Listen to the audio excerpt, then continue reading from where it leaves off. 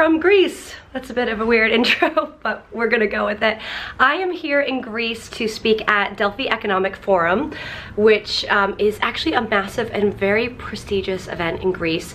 They have kind of all of the public officials go and speak there, and I was invited to speak on the Digital Disruption Sessions stage, where they're bringing speakers from overseas and from Greece to talk about different topics around kind of new media, social media, robotics, kind of tech for good. So it's been an amazing couple days here. I'm gonna insert in a couple little bits now from the Economic Forum.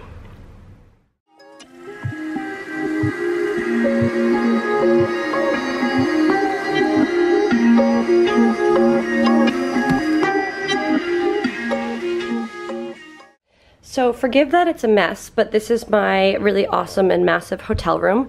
I'm staying at the, what is it, NJV Plaza in Athens. It's right in the city center, and it's pretty amazing. The room is huge, although, do you see that? This is pretty funny, actually. There's like a big greasy handprint on the wall of the door, and on the back of the door, and it is not me. Definitely not my hands. Actually looks smaller than my hands. But anyway, so hey, this is the bathroom. Super nice. But yeah, super nice, great central place to stay in Athens, and I have been super duper happy here. Yeah, so an amazing time, and now I've got like 3 hours today to go and see a little bit of Athens before I have to go back to the airport. So I am gonna get my butt outside. It's like 70 degrees, and coming from the frozen tundra that is London, like we've literally had snow for a week, I could not be happier to be here, and I think I'm actually gonna have to ditch this blazer because I think it's gonna be too warm out. Oh my god, first world problems, but amazing. I am so excited. So let's go see the Acropolis and a few other bits of Athens. I made my way over to the Acropolis through the charming neighborhood of Plaka, which is actually situated under the Acropolis. It's actually known as Neighborhood of the Gods, thanks to its close proximity to the Acropolis and other archaeological sites. I highly recommend a visit to this charming neighborhood either before or after your visit to the Acropolis. Wander the tiny streets, sit in a sidewalk cafe, do a bit of touristy shopping. It definitely has become more of a touristy neighborhood due to its proximity to the Acropolis, but I loved it, and I loved kind of wandering the tiny streets. So I would highly recommend that.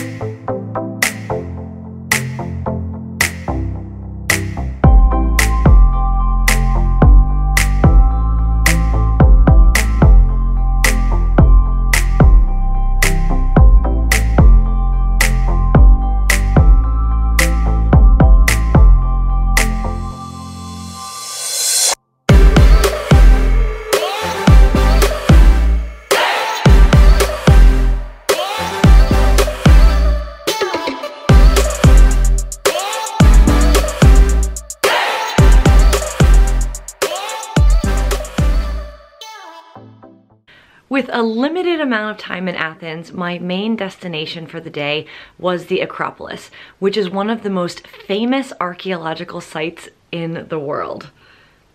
It's now actually designated as a UNESCO World Heritage Site. And interestingly, in Greek, Acropolis literally translates to highest, topmost, outermost.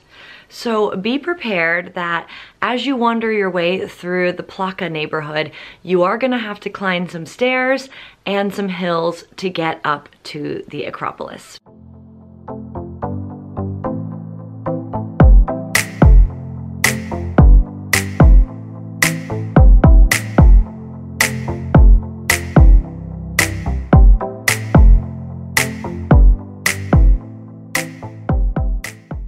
It's pretty amazing, isn't it?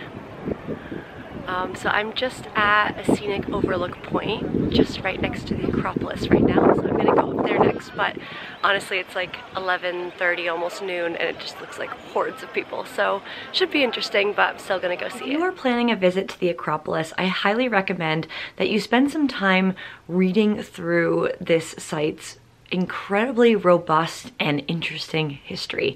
I am such a history buff, and I really geek out when I travel going to historic sites and love to spend time reading about it. It's a lot to cover, so I'm not gonna go through all of it in depth in this video, but I am gonna give you a quick summary to get you started on kind of your reading homework. So what's exciting about the Acropolis is that it has actually been inhabited since prehistoric times. There's actually evidence that the Acropolis was basically not the Acropolis, but like the hill itself was inhabited from the 4th millennium BC. However, it was Pericles in the 5th century BC who coordinated some of the most famous remains that you see today on the Acropolis. And this includes the Parthenon, the Propylaea, the Erechtheion, and the Temple of Athena Nike. I hope I am pronouncing these correctly. I did look up online how to pronounce them, but as I am not Greek by background, I apologize because I'm sure that I'm not pronouncing them completely correctly.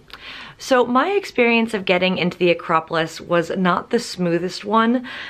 I had read all of the travel reviews online saying it gets really crowded in the middle of the day.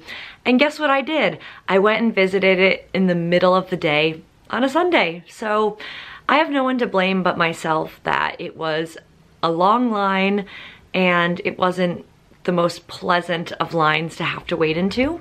It is what it is, you know, just learn from my mistakes, go earlier in the day if you can.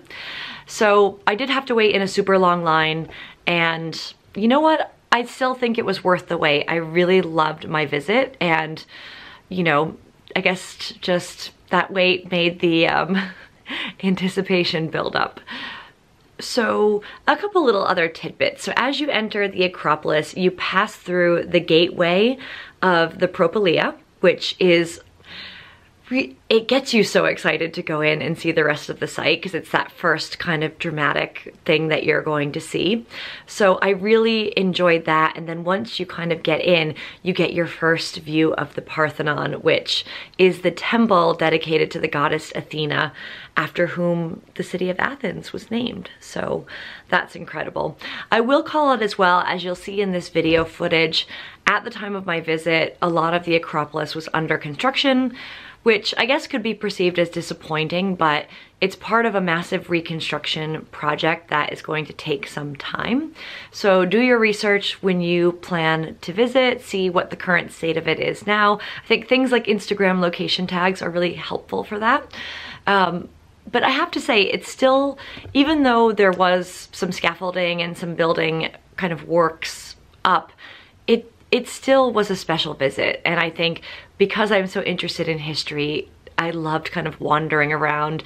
You really feel like you're stepping back in time, and it's really wonderful to imagine what the Acropolis and the many kind of buildings on site were like way back when.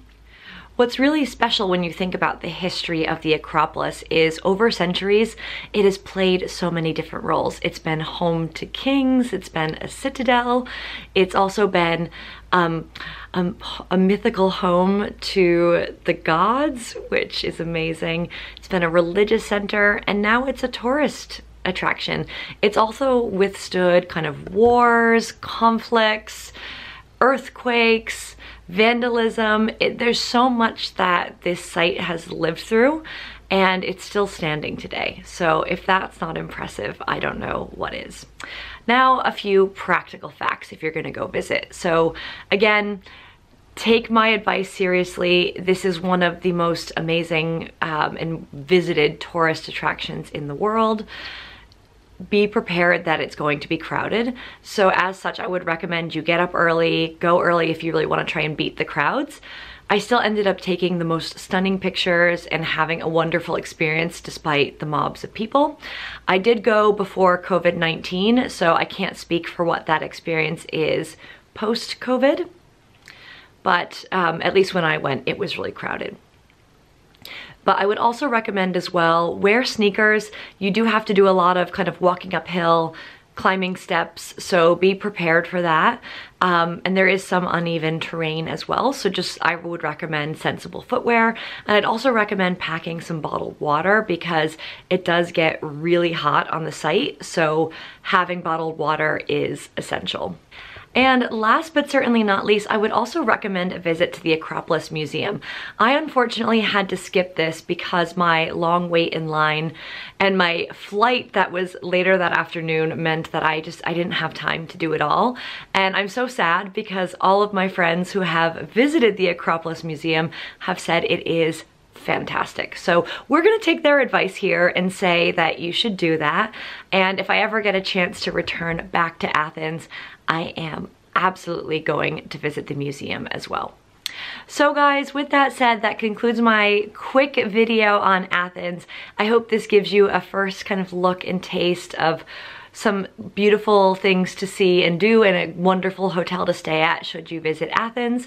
If you like this content, please hit that like button and also leave a comment if you have any tips on visiting the Acropolis or other great sites or great restaurants to visit while you're in Athens. Sharing is caring here on this channel. And last but not least, please hit that subscribe button. I love seeing when people subscribe because it means that they're liking the video content that I'm creating and they want to see the next video that I have coming up. And I have so many good ones in queue that I am working on editing, so there's so many more great travel adventures to come. So thanks again for tuning in, guys, and I will see you soon.